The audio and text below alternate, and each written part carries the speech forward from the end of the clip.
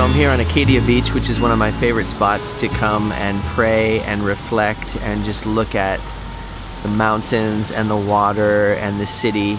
And I was thinking about the fact that I'm starting my second year of school, and just looking back on my first year of school and some of the things that I learned. Obviously I learned things about history and theology and the Bible, but I'm thinking more in terms of what I learned about education and my own unique experience with education. You know, coming to a graduate school like this was a really big deal for me because I've never really been to school before. I was homeschooled my entire life.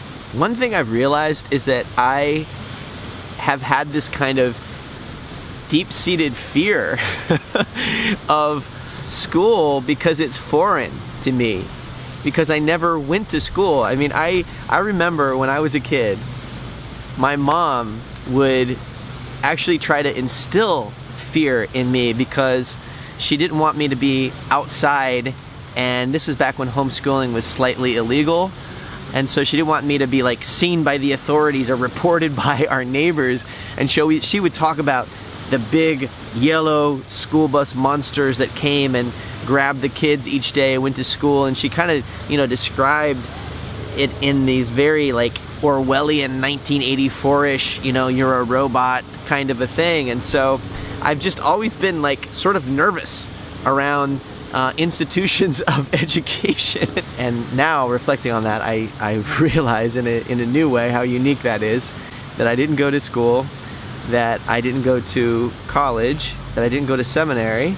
I bypassed all those things and really put into practice what my dad espoused, which was delight-directed study, and the idea of letting your interests and your delights motivate and fuel the things that you study. And I think there's a lot to be said for that.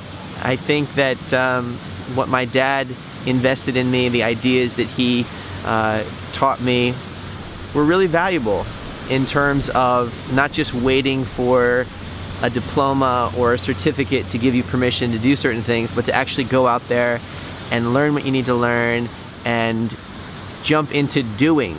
And that's kind of what I did with writing and magazine publishing, and then even ministry.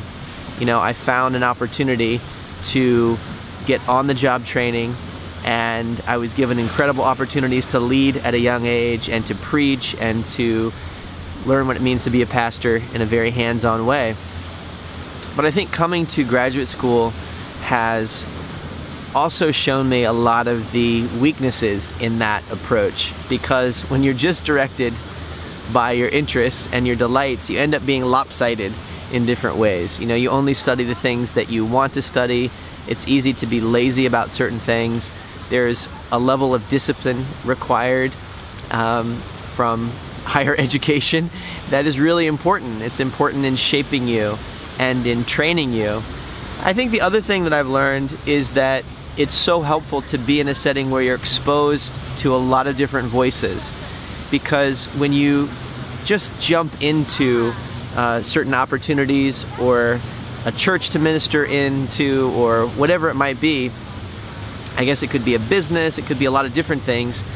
If you don't really push yourself, you can end up only hearing certain voices. And so you end up not having wrestled with certain ideas, not having confronted conflicting viewpoints.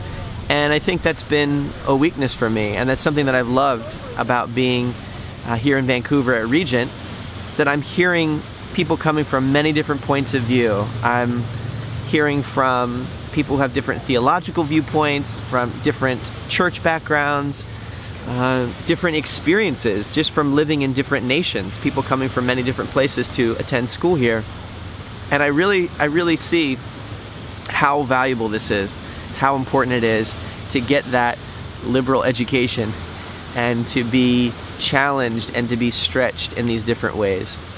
So I think that part of where I am is being able to appreciate my own unique upbringing and be able to say, that was amazing.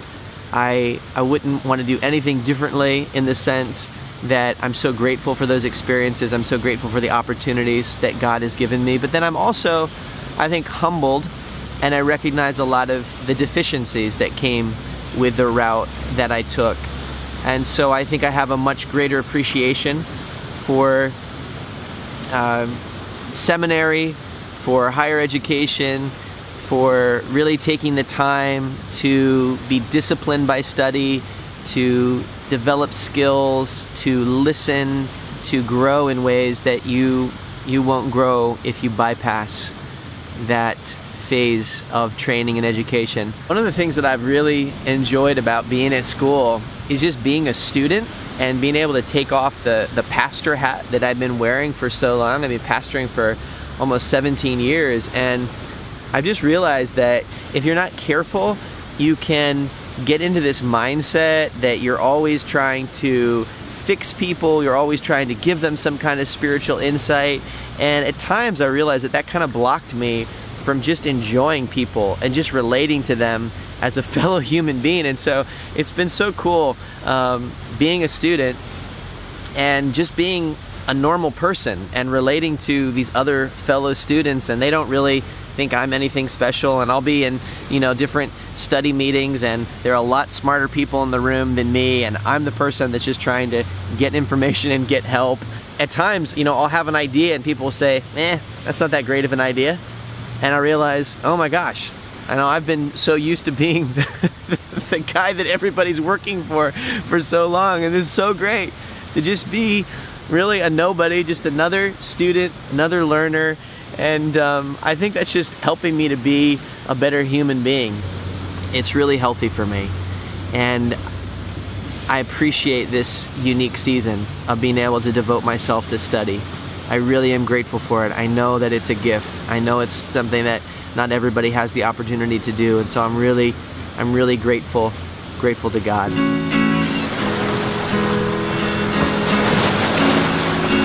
I do just want to say that I really appreciate all of you who have followed along as I've made these videos for YouTube. It's been a great way for me to be able to test out ideas that I'm thinking and just creatively try new things on a different medium. And so I really appreciate all the feedback you've given and the comments that you've left and the encouragement you sent my way. It's meant a lot to me.